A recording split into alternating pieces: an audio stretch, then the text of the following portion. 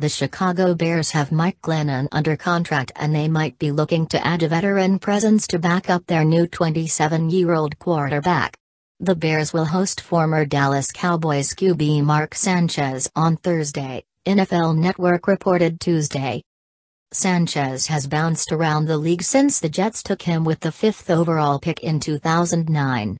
After spending his first 5 years in the league in New York, Sanchez signed with the Eagles in 2014, then was traded to the Broncos before last season but cut before the start of the season. The Cowboys signed Sanchez as insurance for then-rookie Dak Prescott, who took over as starter when Tony Romo went down with a back injury. Sanchez played just 2 games in 2016, completing 10 of 18 attempts and throwing 2 interceptions. The Bears turned heads earlier this month when they signed Glennon to a 3-year, $43.5 million deal despite Glennon completing just 10 of 11 passes in 2016. Chicago is trying to fill the void left by Jay Cutler, whom the team cut earlier this month after 8 years.